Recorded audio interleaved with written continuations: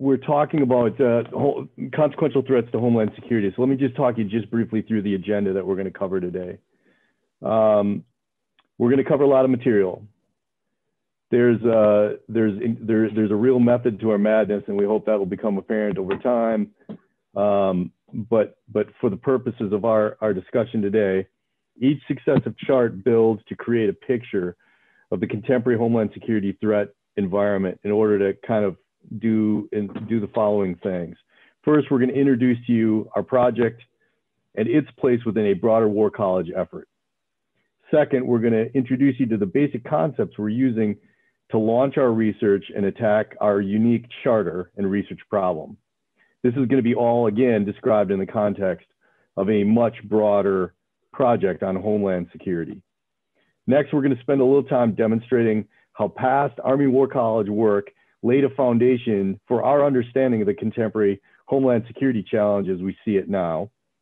Then we'll talk about the substance of our ongoing work, the emerging threat. Specifically, we'll identify specific threat actors, the focus of their future acts, the vectors by which they'll attack the United States, and finally, the broad effects that they hope to achieve by doing so.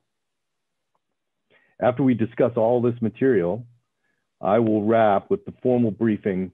I'll wrap the formal briefing with a summary and some cleanup ideas for you all to consider as you think about asking us questions.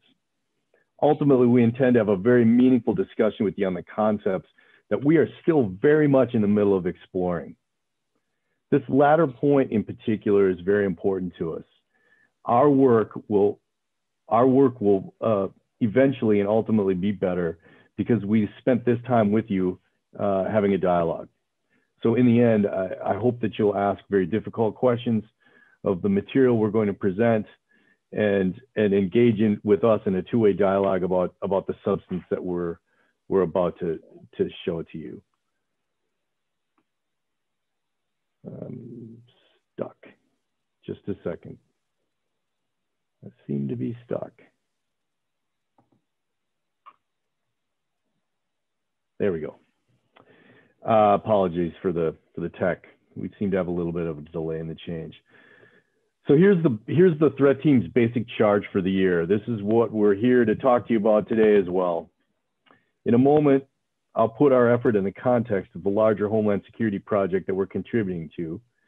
But for the time being, our team is in the midst of identifying and describing for senior U.S. officials the most important and dangerous purposeful threats to the U.S. homeland over the next decade.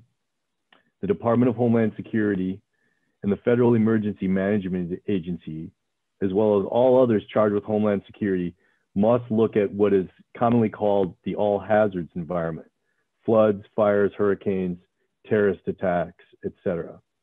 However, our specific mission is to single out and thoroughly assess those actors that would do the United States the gravest harm on purpose. As stated up front, we are not actually done with this work. We're really in the middle. So what you're getting is an in-progress review of sorts. And you're getting what is, in effect, a snapshot of where we are now with this work and where we're going in the future. Ultimately, we hope to be complete with a written published report in the early summer, and our threat report will contribute to other materials published in the context of the much bigger project on Homeland Security that we're engaged in. As we've discussed, we're part of a much larger two-year effort sponsored by the Federal Emergency Management Agency and the Guard Bureau. The larger effort is charged with looking into what future strategy for domestic national security emergencies should look like, especially those crises that emerge at home with origins in purposeful actors with intent to do harm to the United States. We have a small but very important piece of that effort. For reference on the next few charts, our specific charge is highlighted in light red across the chart. And you can see it here: pacing threat actors, threat vectors, and threat effects. The concept of national security emergency that's referenced in this chart is captured in U.S. code and policy, and it covers the gamut of contingencies that include natural, physical, technological, and cyber-related crises. But it is also dated as new threat types are evolving in a rapidly transforming strategic environment. The bigger project will come to conclusions ultimately, and you can see in the blue clouds around this chart, on Homeland Security roles, missions, and authorities, strategy, concepts, and capability gaps, and the adaptations that the Department of Homeland Security's National Preparedness Framework, a framework that includes the concepts of prevent, protect, mitigate, respond, and recover, how they have to adapt in the context of the contemporary threat model that we are going to describe in the next few charts. So year one of the overall project is devoted to specifically to the issue of what we would call problem framing. Naturally, identifying and describing threat actors, threat vectors, and threat effects goes a long way in framing the problem that the Department of Homeland Security and the entire Homeland Security ecosystem will have to confront. But again, recall, we're conducting this work within the context of a larger effort. And again, recall our very specific focus on actors, vectors, and threat effects. In addition to our research team, there are teams devoted to 5 other important lines of inquiry. You see them outlined here: history, policy and legislation, current strategies and plans, organizational constructs, and information and intelligence. While all of these lines of inquiry are important, we like to believe that we're leading the pack by providing the effort with its external exogenous threat North Star.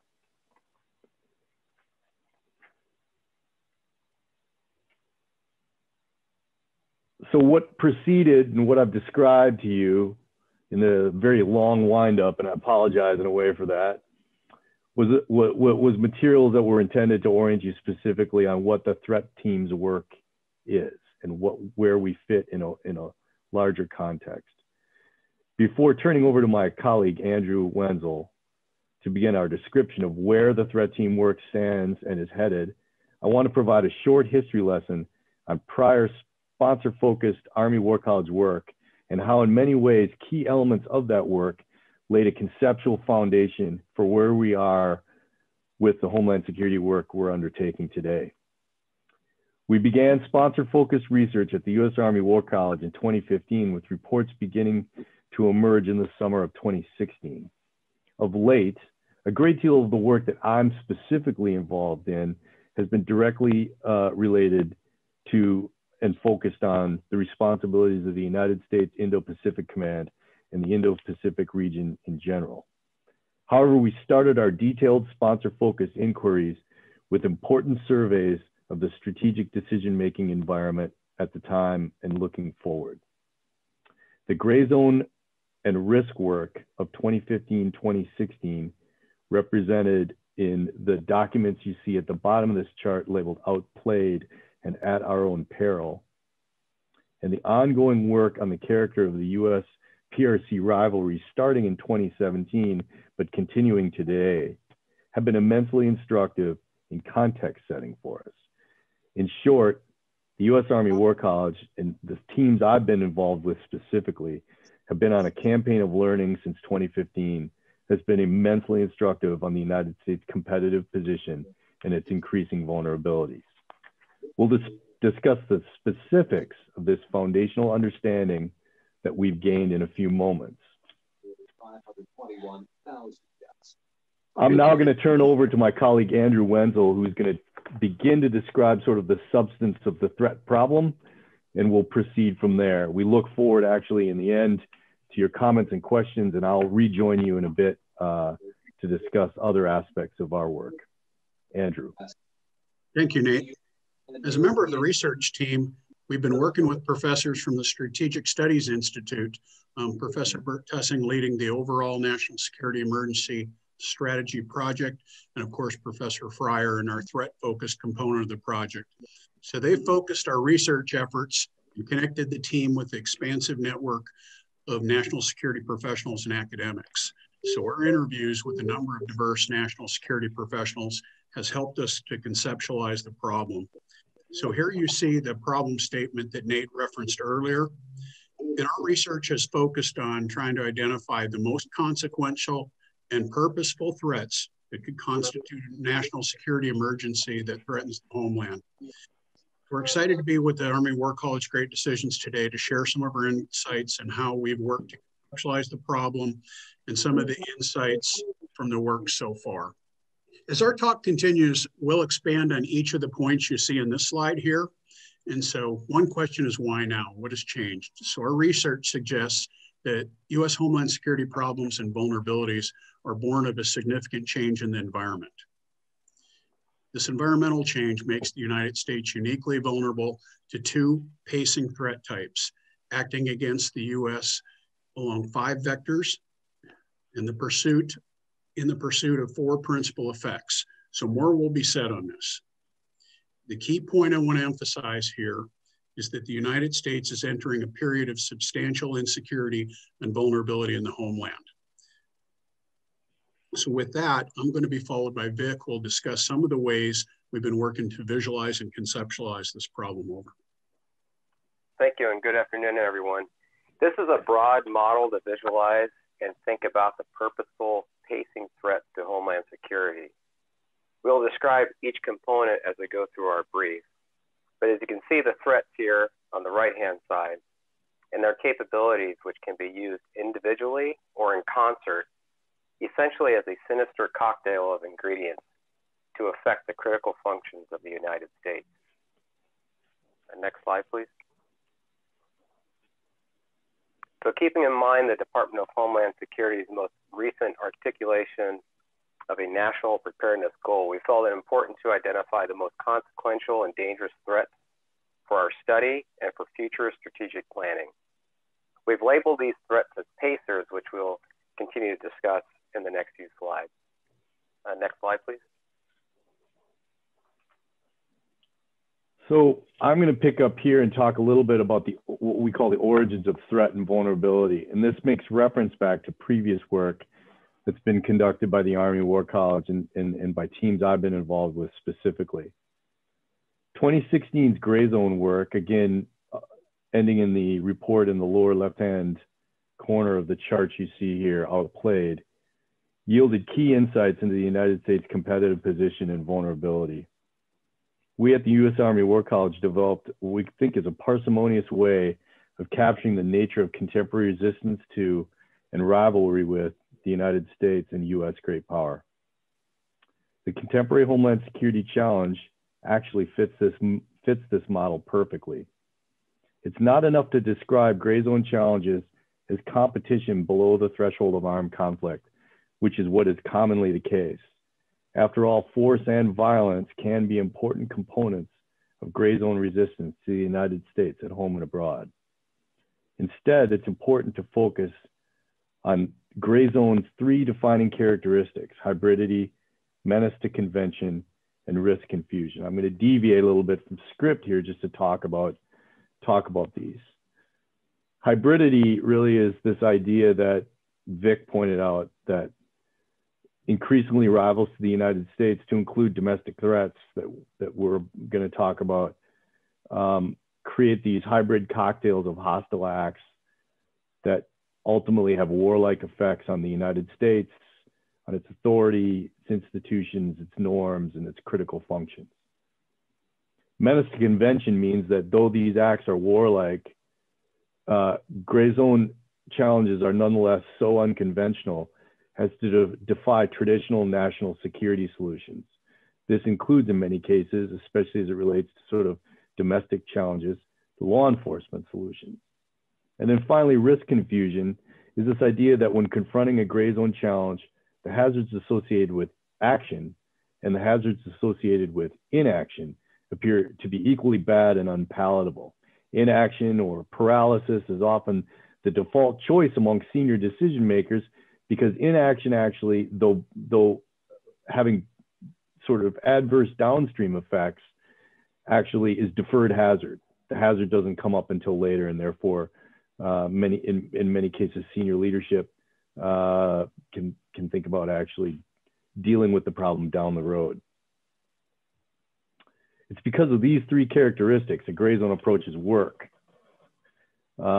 And I think that the contemporary Homeland Security threat actor is skillfully leveraging all of these to get at decisive effects against the United States. So some additional background on the origins of U.S. vulnerability.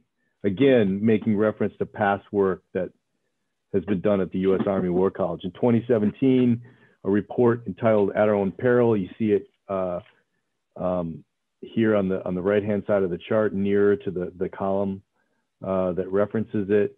2017's work on enterprise-level DoD risk yielded the idea that the United States had entered a period of post-primacy.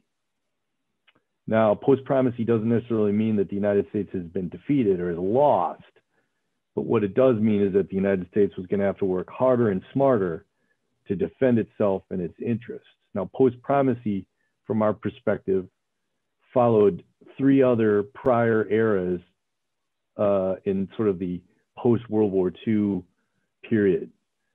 After World War II, you had the period of the Cold War that led, up to 1989 to 1991, when we had the end of the Cold War. You entered the post-Cold War period, which sort of went from the 1989-91 timeframe to 2001. And then you had the post-9/11 time period that went from 2001 until we entered what we believe to be this post-primacy environment. I can't tell you the exact date that it started, but I can say that the post-primacy environment, we sort of picked up on this trend by recognizing 5 principal characteristics of it. 1, hyperconnectivity. Everybody's connected by their phone, their computer. Electronic connectivity in particular is prolific, and it has led to the weaponization of information, disinformation, and sort of disaffection amongst constituent populations, not only abroad, but also in the United States. Then you had the rapid fracturing of the post-Cold War status quo. This is sort of has been manifested of late, even in the United States, where nation states in particular sort of pursue their own interests first, as opposed to the collective interests of any alliance structure they might be in, or any bilateral agreement they may have entered into with another nation. But the primacy of individual state interest over collective security interests increasingly became apparent. And with that also, actually, and I'm going to go a little bit out of order, came this resurgent but transformed great power competition. In particular, you saw the increased sort of gray zone application of gray zone power by the People's Republic of China and the Russians against the United States in ways that delimit U.S. influence around the world, bound the United States to a certain extent, sort of curtail U.S. freedom of action, and ultimately attempt to actually replace the United States as the actor of most consequence in particular regions of the world. Also, you had the proliferation and diversification, atomization of effective resistance to the United States. And what we mean by that really is that the cost of entering into what would be consequential competition with U.S. power became lower. This is in large measure reference point 1 on this. Sort of hyperconnectivity and the weaponization of information certainly led to an increase in the effectiveness of actors at increasingly lower levels to cause great trouble for the United States in securing its interests. And then finally, you had a disruptive or sometimes violent dissolution of political cohesion and identity. You're actually starting to see that manifest as well a little bit inside the United States, which makes us particularly vulnerable. Post-primacy, our view of post-primacy sort of evolved in looking specifically at the great power problem in particular, namely the Russians and the Chinese. We started to actually define the circumstances that we were operating in as hypercompetition. We call hypercompetition a persistent struggle to gain, exploit, and maintain transient advantage across and within highly contested domains and competitive spaces. If you believe, as we argue, that post-primacy doesn't mean defeat, but it means that the United States needs to work harder and smarter in order to achieve its objectives, the hyper-competitive environment as it relates to great power rivals like Russia and China is a manifestation of that particular post-primacy environment. The bottom line to all of this is that the barriers to meaningful competition with and resistance to the United States and its once very formidable national security tools are increasingly lower. So I'm going to pass on to Katie, who's going to talk to us a little bit about what makes a PACER and why we use the term pacing challenge. Katie? Thanks, Nate. So we decided with our study that we really had to kind of put parameters or bounds on the problems that we were going to focus on. We couldn't think of every single problem that the US could face. So what we decided to focus on is what we call pacing threats. The term PACER has been used in IR before, so it's a familiar term. And the way that we're using it is directed at this quote. It's called, or it says, making the most progress toward plausibly contesting the United States in a particularly worrisome way. And that's by Sean Brimley. And that is kind of the essence of the threats that we are looking at. That is what makes a pacing threat to us. And for the context of the study, we are looking at pacing threats to Homeland Security, which we identify as individuals, groups, movements, or states who have demonstrated the intent, will, and this is important, the capability for purposeful catastrophic acts or catastrophic campaigns against US authorities, institutions, norms, and critical functions. Later on, we will be getting into what those critical functions are. And then for the next slide, I will be talking about what constitutes a catastrophic campaign. The big picture is that PACERs are the worst case scenario for people involved in strategy and strategic planning for the US. These are kind of the biggest problems to focus on. Next slide. So what is a catastrophic act? So for us, a catastrophic act is purposeful, disruptive, destructive, damaging, or lethal activities that are perpetrated by our threat actors that are capable of triggering cascading failure within or across one or more 6 critical function areas. So our 6 critical function areas, and there are more, but for the purposes of this study, this is what we narrowed it down to. This is what we are focusing on. It's govern, manage, inform, connect, supply, and distribute. And again, this will be explained further later in the presentation. But we got the term catastrophic act or campaign from US codes. This is already a familiar term, just like pacing threat was. And we wanted to look at what can trigger cascading failure, which means the failure within a system or network that hazards the results in more generalized failure across interconnected or interdependent systems or networks. So we are looking for the events that can be dominoes that can trigger a failure in one area to a failure in another area to a failure in another. So we really want to look at things that constitute catastrophic failure for us. Next slide. Great. Thanks a lot, Katie. That was excellent.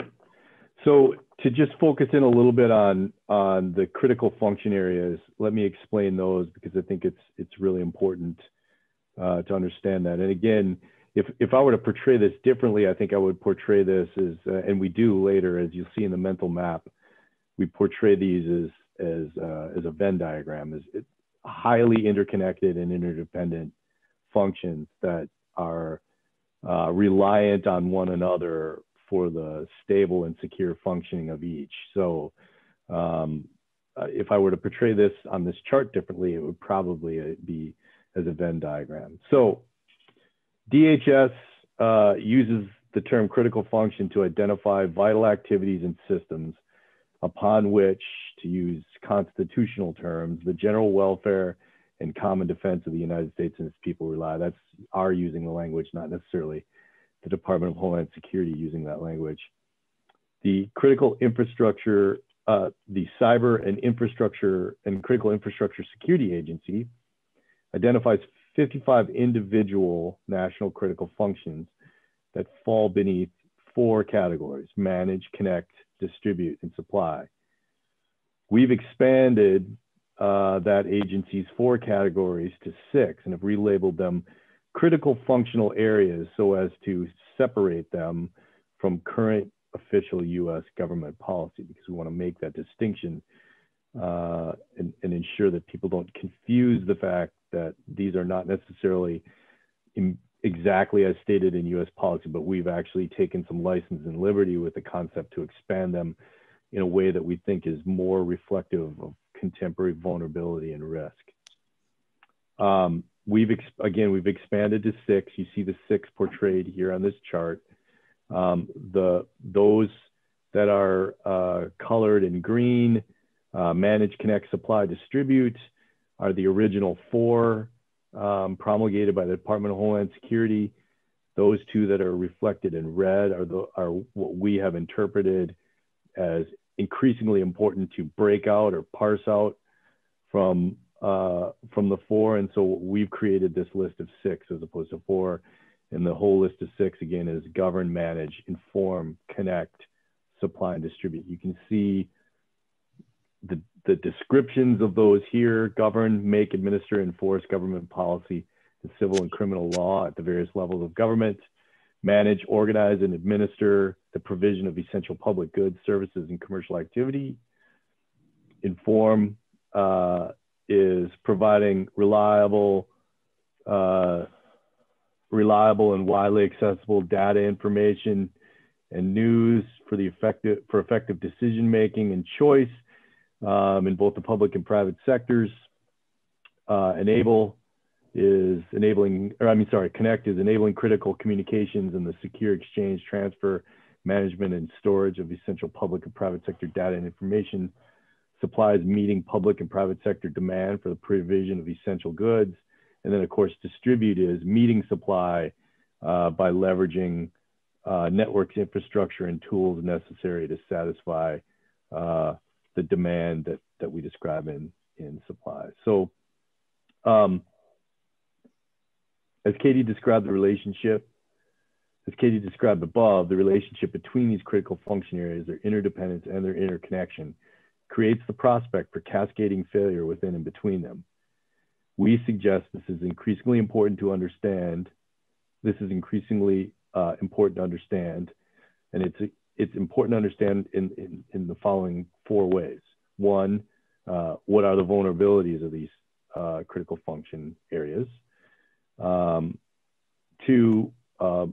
who are the threat actors likely to exploit that vulnerability? 3, what are the vectors by which those threat actors will attack against the critical function areas? And then finally, 4, the effects that may come from the attack. And then a final and broad consideration is the strategic approach necessary by the Department of Homeland Security and those actually responsible more broadly for Homeland Security at the various levels of government to meet the national preparedness goal that was described earlier in the briefing in light of these actors, vectors, and effects.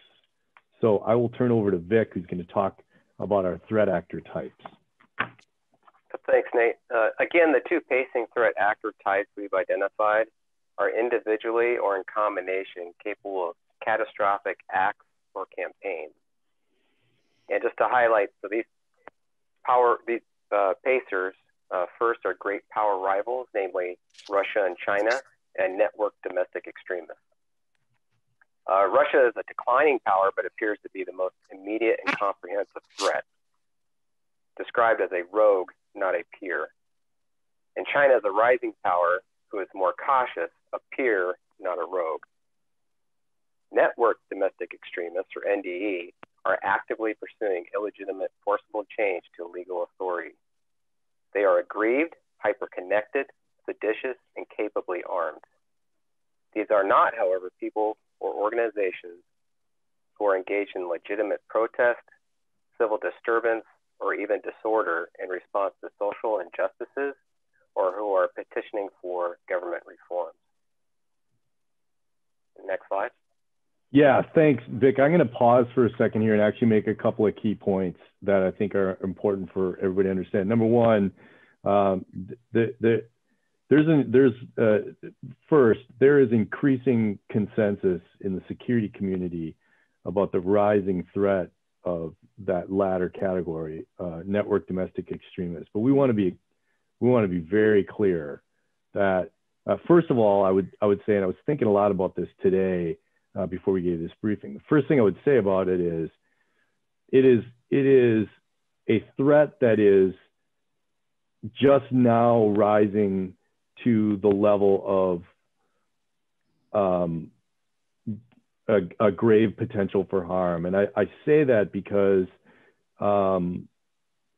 largely because of those things I outlined about post-primacy, right? Hyperconnectivity and the proliferation of disinformation and leveraging and weaponizing disaffection. All of those things are kind of coming together in a perfect storm now in ways that allow this network domestic extremist actor to really rise in prominence in how we think about the problem. But the other thing that's really important is this is a really high bar. The idea that we identify that we use the term pacing threat does not mean that we have captured every threat, right? That doesn't necessarily mean that jihadists are not still a threat, or that middle powers like North Korea or the Iranians are not still a threat. What we're trying to actually get across here is there are threats that have the potential to do us harm, and there are threats that have the potential to do us harm in a way that causes cascading failure of authority, institutions, norms, and critical functions. And we have sort of, for the purposes of this work, gone all in on defining what those are, because those over time will be the most important for U.S. national security leadership to understand. And then finally, I think it's important to actually note that both of these threat actors, again, as Vic said, either individually or in combination, are clearly have the potential, based on our research, to cause this kind of catastrophic or cascading failure of the kinds of functions that we all rely on for our stable and secure strategy or and prosperity. Homeland security. So I'm moving on now to talk about pacing threat actor types and the nexus between the foreign and domestic threats. So, good. So I'm only. There's clearly a nexus between the foreign and domestic threat. In the past, and I actually have talked about this quite frequently with others. That I started my journey in the national security world as a terrorism guy, and so it was always largely focused on the terrorist threat abroad. Increasingly, again, sort of going back to these characteristics of post-primacy and the concept of hypercompetition, increasingly there is great potential for a foreign and domestic nexus. So a foreign domestic nexus may occur either by accident, design, or opportunity. The likeliest manifestations of threats emerging of a foreign domestic nexus emerge from great power rivals and NDE acting in some form of combination, network domestic extremists and foreign extremists combining their actions or effects. In other words, there are going to be non-state actors, both inside the United States and abroad, that share some kind of common ideology or goals, and as a result of this, find common cause and can act together. And finally, all three actors, great power rivals, network domestic extremists, and foreign extremists, again, acting in some kind of combination. I think it's important to understand that there are different ways that this nexus occurs. It can either be collective action, coordinated action, complementary action, or opportunistic action. And you can see in the yellow box at the bottom, maybe presented a little bit out of order, what each of those mean. But collective action means there's some kind of standing alliance, right? Two or more actors get together for a common purpose and tightly work together in collective action toward a common end. Coordinated means they get together on a specific issue. Hey, we're really mad about one thing. We want to get together on that one thing, and we want to move out and we want to take action together just based on this one specific issue, but we don't have similar broad interests. You might actually think about coordinated sort of as a marriage of convenience. Complementary is independent actions taken by two or more actors toward a shared or common goal, but completely uncoordinated. It might even be incidental, meaning that they take these actions against the United States in particular. They take these actions with zero coordination between each other, but nonetheless, the actions themselves are actually mutually supportive, right? And help out the other. And then finally, opportunistic action is bandwagoning, right? We use the January 6th event as a potential example of how a foreign actor could have bandwagoned very easily on sort of a disturbance inside the United States, right? So seeing the opportunity where the United States is having some internal challenge, it would be very easy then for a foreign actor, either through the information sphere or physical spheres, to jump in on the action and create even more chaos and challenge as a result of that. Then finally, I want to talk about this, and I took this back from Vic just because of this final point. The foreign domestic nexus might emerge from middle powers, again, Iran, North Korea, or others, acting with or through or in conjunction with network domestic extremists. Again, we have to be prepared for the opportunistic action occurring as a result of this as well. So I'm going to turn over to my colleague Andrew, who's going to talk about the vectors. Thank you, Nate. So our research so far has led us to categorize the vectors by which pacing threats seek to harm the homeland into 5 threat vector categories. So these threat vectors capture the means and methods by which adversaries threaten the security of the homeland. So the first, resources and economics. Through this vector, adversaries go after the prosperity and the systems that contribute to our prosperity and the perception of that prosperity. So this can include the weaponization of capital markets, supply chain disruptions of key components, investing to develop control interests in tangible assets that have economic roles and even dual uses like ports that could hold the homeland at risk. In the next category, in the red box, cognitive, social, and civic, this vector is a cognitive battlefield. The battle seeks to alter perception, judgment, and reasoning regarding what it means to be a citizen and what it means to relate to each other in our social environment, and thereby potential to undermine social cohesion and the legitimacy of authority. Next, the cyber and electromagnetic spectrum is the 2 core global environments and supporting systems that connect all people and critical functions. So we have a fast changing environment in this arena. Through this vector, adversaries can attack national critical functions in ways not possible in previous generations, and our vulnerability continues to grow as our connected world grows. You'll see that those are in red, and the meaning for that is that many of the experts we're talking to say we are already in conflict in these vectors. So we're actively in conflict in these vectors. And now we'll go on with a brief description of the next 2.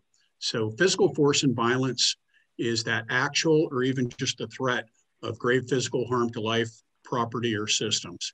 This vector is one adversaries can use to cause cascading effects by itself, or the psychological impacts can bleed over into the other vectors like the cognitive, social, civic, cyber, EMS, attacks to key critical infrastructure nodes, or symbolic of impacts, or just a few ways that they might manifest themselves.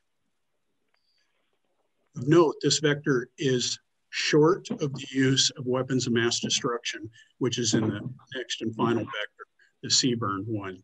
So CBRN, both weapons and the weaponization of materials, mass destruction, this vector constitutes a significant escalation that threat actors might use and will create psychological impacts as well. So for example, a threat actor just even threatening to use medical products in a dirty bomb can cause impacts in the cognitive, social, and civic sector. So there are relationships here where actors can multiply the impacts. And with that, I think Nate wanted to add something here, so I'll turn it over to Nate. Yeah, so I just want to, the thing that's most important, I think, in all of these is I want to take this all the way back to our discussion of gray zone at the beginning of the conversation. In the end, you can see how, especially, you know, using the red box as an example, you can see how sort of the use of disinformation and a disruption in cyberspace or the electromagnetic spectrum, for example, really affecting our ability to communicate with each other, can actually become like a multiplying event or a cascading event, right? Similarly, and we have some, you know, we haven't presented, you know, sort of the specifics, like the connection to how the Nashville bombing recently affected emergency communications by, you know, police forces, 911 calls, cell phone service, network access, network or internet access. So you can see how, like, individually actions can be taken that ultimately become sort of weapons or weaponization of the other vectors.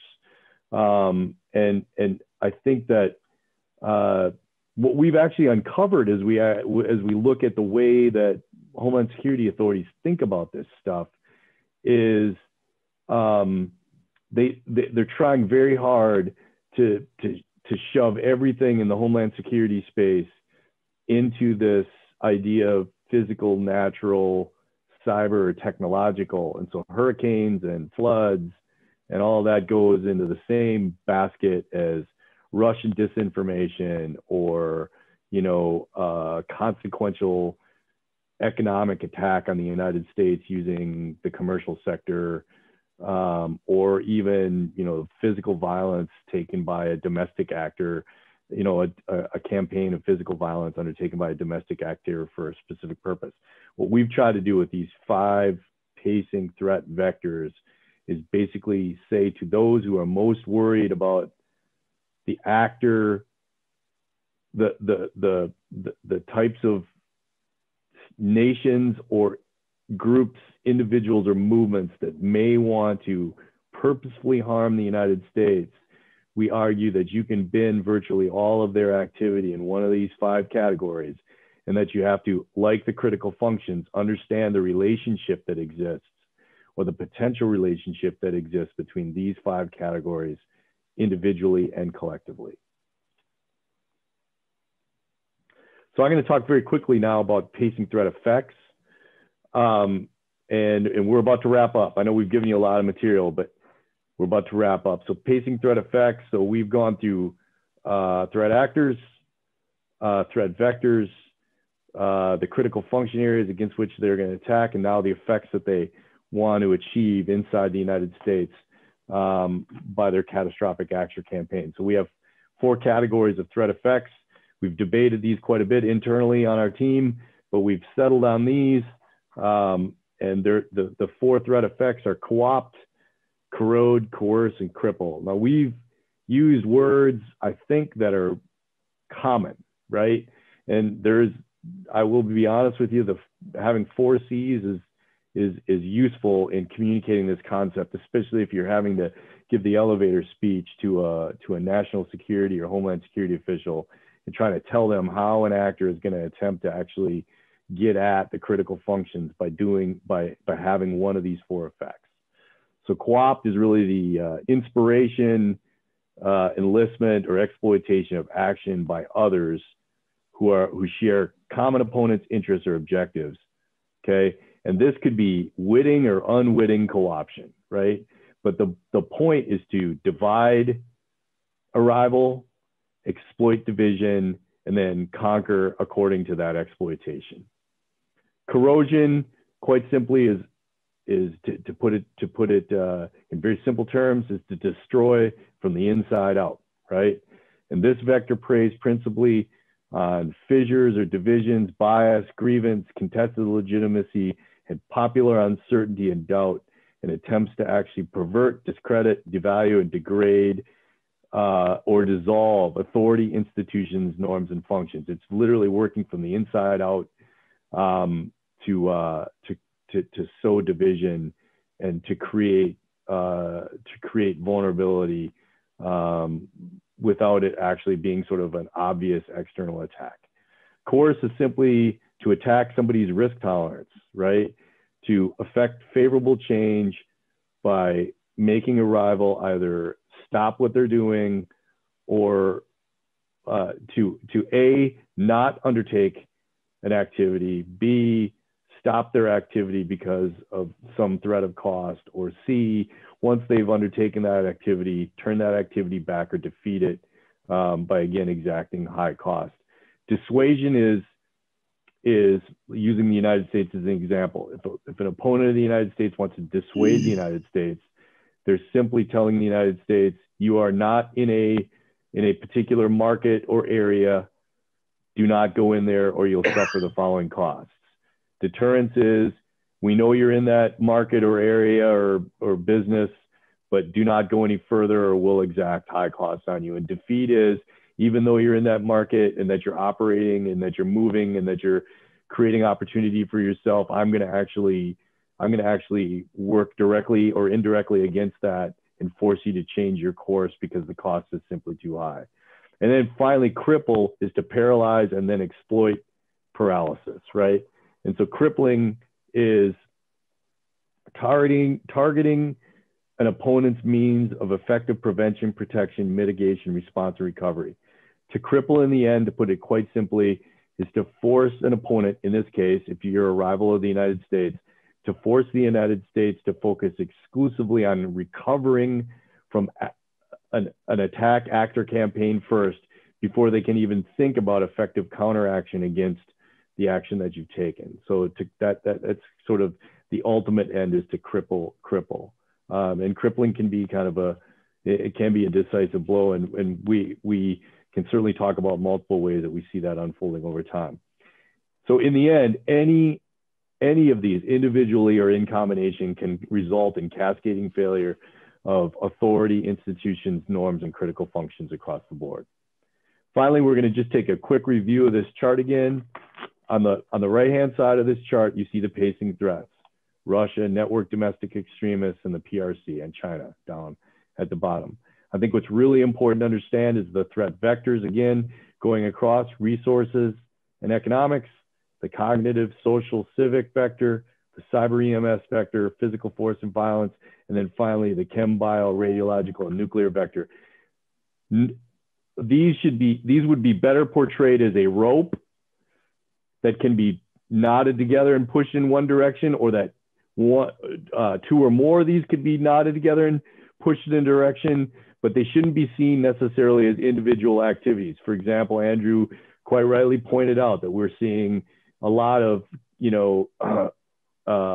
combined activity in what we're now calling the cognitive, social, civic, and the cyber EMS as sort of a combined action. The other thing I want to point out is that corrode, coerce, and cripple, the four C's: co-opt, corrode, coerce, cripple. The one thing that you need to know about co-opt is co-opt can be a tool by which you corrode, coerce, and cripple, as well as an effect in and of itself. And therefore, it's kind of portrayed, in a different way on this chart than the other three are, precisely because co-opt is cross-cutting.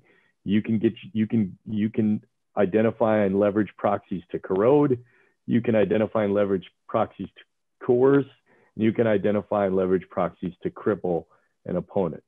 And then, as I stated before, one thing that's very important about the critical functions, that's the blue circle you see all the way on the left, is that all of them sit on all of the critical functions sit on a platform of governance, right? So there are laws, policy, regulations, et cetera, that sort of manage all the critical functions inside the United States. And so all the critical functions sit on that foundation, and all of them rely intrinsically on the connect function. So the ability of us to connect on sort of an interpersonal level as well as on a machine level, and everything in between is exactly what sort of makes the United States continue to tick. And so if you're looking for clear vulnerabilities that can cause cascading failure, perhaps the one place that you can have the greatest effect is in the connect function. And again, let me just sort of finally end with this chart, which we started with. Understand that the United States Homeland Security challenge is effectively a gray zone challenge. It manifests in hybridity, a menace to convention, and risk confusion, right? Hybridity is a cocktail combination of threat methods and capabilities. A menace convention means that there's no good answer. There's no good traditional answer in either the national security, military, law enforcement realm for the kind of problem that you're facing. And risk confusion means that the hazard associated with action and inaction tend to appear to be equally high and unpalatable to the decision maker. Again, the Homeland Security challenge is accelerated and largely enabled by this idea of post-primacy and hyper-competition. We believe that the United States is uniquely vulnerable to catastrophic acts or campaigns perpetrated by those two pacing threat actor types we talked about, great power rivals and network domestic extremists. Again, understanding what is a catastrophic act it is something that is so disruptive, destructive, damaging, or lethal that it may trigger widespread cascading failure across those 6 critical function areas we articulated earlier. And then how will threat actors try and achieve that end? Well, they'll do it according to those 5 vectors: resources and economics, the cognitive, social, and civic, cyberspace, the electromagnetic spectrum, physical force and violence, and of course, CBRN. And then finally, what are threat actors attempting to achieve by doing this? They're attempting to co-opt, corrode, coerce, or cripple their opponent. So with that, I'm going to pause. I'm going to put my camera back on, and we're more than willing to accept questions. Thank you very much.